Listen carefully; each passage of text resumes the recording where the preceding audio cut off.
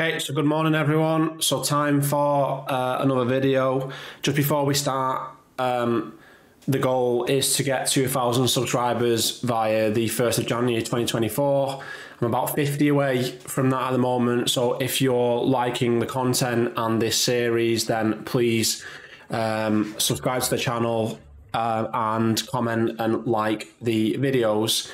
As I said, this is part of a series. If you've not seen the previous videos, please go ahead and check them out because they're being done in a structured order. This video is going to cover variables, a little bit of automation, backups and revisions within FortiManager.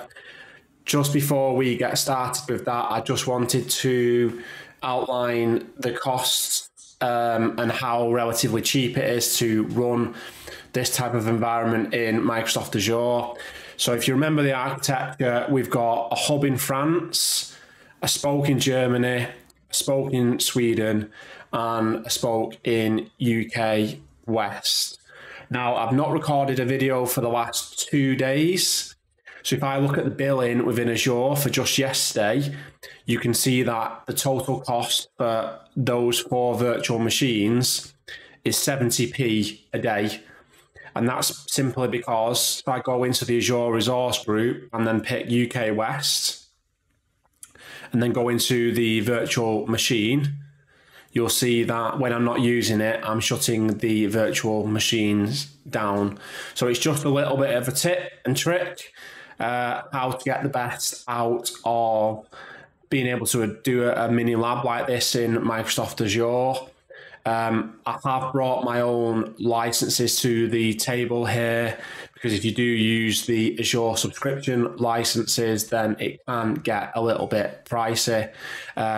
If you are interested in purchasing licenses, I am a Fortinet partner in my own right now, so we can have a conversation about FortiFlex, that kind of thing, if you want to do that. Okay, so before we get cracking with the main video, the first thing that I'm going to do is I'm going to take a backup. So you log into your FortiManager, go into the dashboard, system configuration. There's a backup icon here. We'll take encryption off, but please in the real world enable this. And we're going to okay that. Should get a backup file that gets installed to my downloads folder. It does. If I go back in here, you can see backup history. There should be 2 backups there taken this morning. So what we're going to do now is we're going to do a little bit of automation. So in one of the previous videos, I created a loopback interface known as loopback 0 on all the devices. So if I go to the hub France network interfaces, you'll see that there's a loopback 0 created, same on UK West, same on Germany, and same on Sweden. So what we're going to do now is we're going to use a CLI template to remove that configuration, and then we're going to re-add it using variables. So let's crack on with that. Okay, so before we do that, as with everything with Fortinet, you need to make sure that you remove everything that's associated with an item before you're going to delete it. So I know that on the hub and the spoke, there is firewall policies that are referencing loopback 0. So if you look on the spoke here, you'll see that there's a firewall policy that referencing loopback 0. And the same in the opposite direction. There was the same in the hub, but I've already removed that pre-video. So we can continue on. So what we're going to do now is we're going to run a script to remove the loopback interface from both the hubs. So we're going to create a new script. So I'm going to put remove loopback 0. I've prepared the commands earlier here.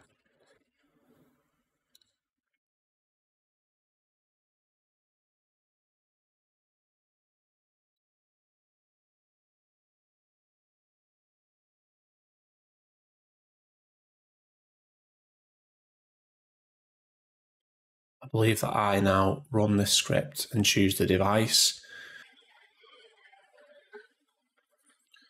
Okay.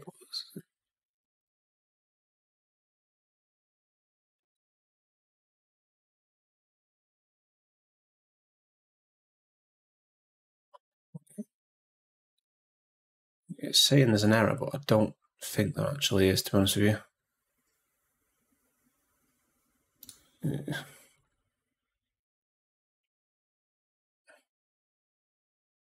Okay, because it's already been, okay, that's fine. It's already been deleted on one of the devices.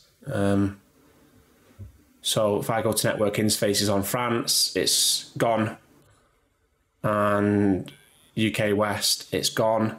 So what we're going to do now is we're going to apply the loopback interface to all devices, but we're going to use the metadata variable to achieve that.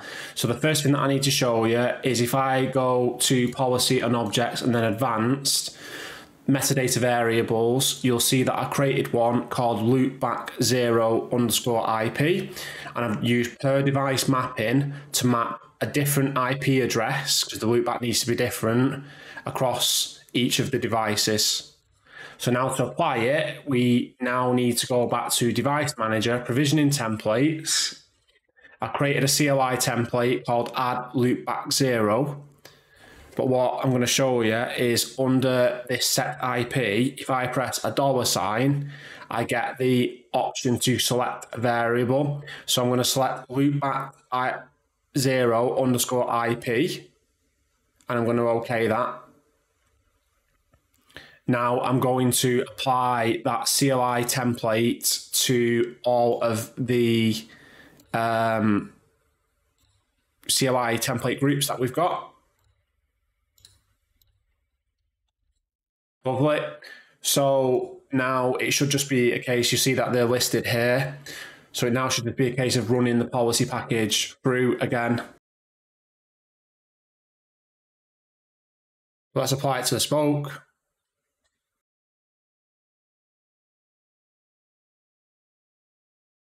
So I go back to Device Manager, Sweden, spoke. You can see under network interface that it is there, and Germany is also there. Lovely jubbly.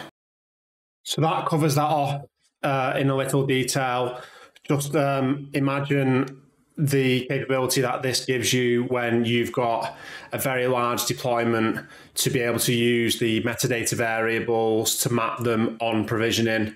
We'll be doing a lot more around CSV imports, that kind of thing in future videos, but it's a very, very powerful tool, and it's what really elevates FortiManager to the next level, certainly when you're doing large SD-WAN AD-VPN based deployments. So for the final stage of the video, it's just a case of putting back what we've broken, let's say, back to the default. So on the dashboard, system configuration, you can do a restore. I'll drag the file in now. So I didn't do any encryption or anything like that. We're going to just restore.